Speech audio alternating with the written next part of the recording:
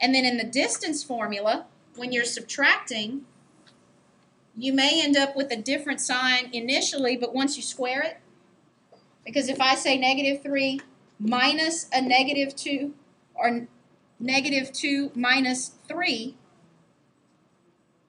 wait, I'm sorry, this is 3 minus a -2, that's 5, right? And this is -5. But that's okay because we've got to square it. And so either way, you're going to get 25. Okay? Sidebar, sorry. Okay, look at this equation. If we are going to put this in standard form for a circle, tell me what you think you would need to do first. Get minus 14x to the side. Very good. Okay, then do it. Set it up. Leave your spaces to complete the squares. Add your numbers to the other side of the equal sign, and then finish it off. Sean.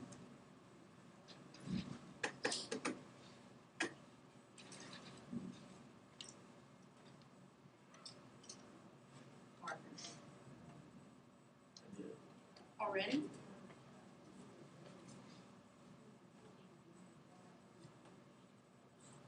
Wow, you're quick. Oh, gotcha. Keep the signs the same. No, because you're bringing 14x. It's not like a set formula, is it? Like x minus x. No, you just gotta, yeah, whatever those signs are, you gotta keep. You're making it work out according to what's up here. Okay, after you get your formula, identify your center and your radius and draw the circle.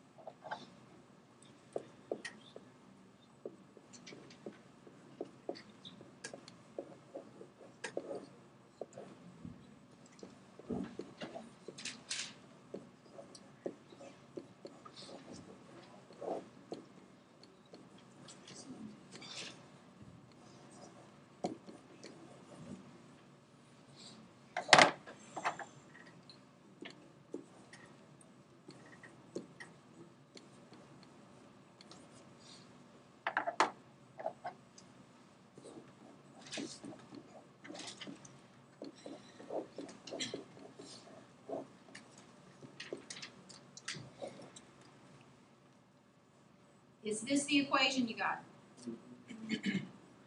Okay. Which means that the center is at -7, -3, and the radius is equal to 2 square roots of 2. Now, if you've got to graph that, how do you count 2 square roots of 2? You put it in the calculator and you figure out about what it is. That's approximately 2.8. So, that means when you're moving up and down and left and right, you go almost 3 units up, almost 3 whole units down, almost 3 whole units to the left, and almost 3 to the right.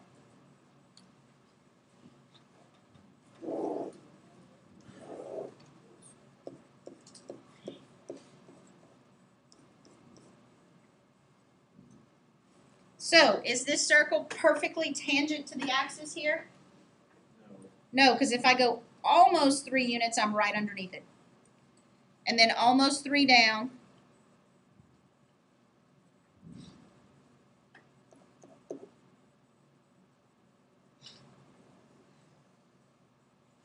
And you've got your circle. Okay? That's all we're doing. Tonight for homework, you're going to be taking equations that look like this. And you're going to be completing the square to put them in their correct form. You're going to identify the center.